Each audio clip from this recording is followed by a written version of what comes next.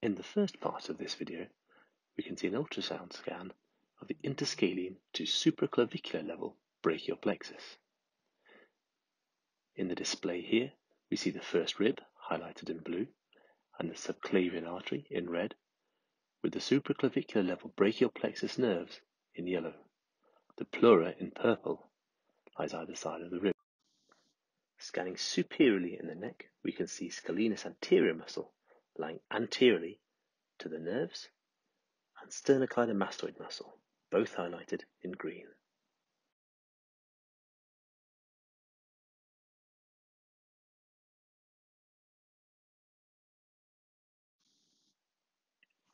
For the axillary level brachial plexus, we scan the proximal medial arm. Here we see the axillary artery highlighted in red and the four nerves of this level highlighted in yellow. The fascia overlying the conjoint tendon of latissimus dorsi and teres major is highlighted in orange and the humerus in blue.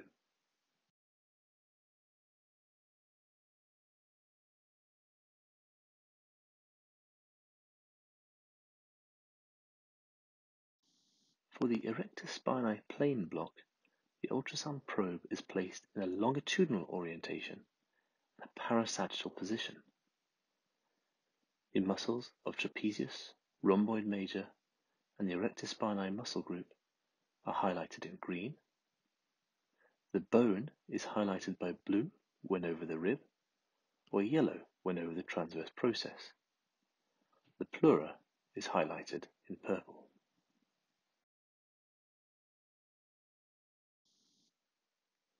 For the erectus sheath block, the erectus abdominis muscle is highlighted in green, and the surrounding rectus sheath itself in orange. Contents of the peritoneal cavity are highlighted in brown. For the suprainguinal fascia iliaca block, the iliacus muscle itself is highlighted in green, with the overlying fascia in yellow, and the underlying bone in blue. The deep circumflex iliac artery is highlighted in red.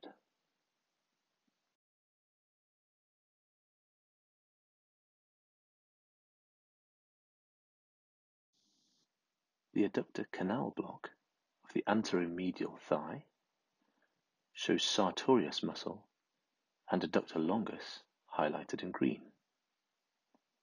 The femoral artery in red, with the adjacent saphenous nerve in yellow, and the femur in blue.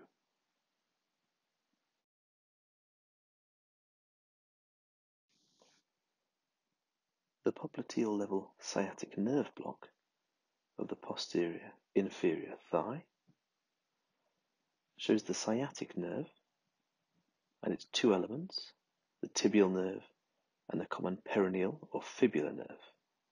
These are highlighted in yellow. The popliteal artery in red. The compressible popliteal vein is not highlighted.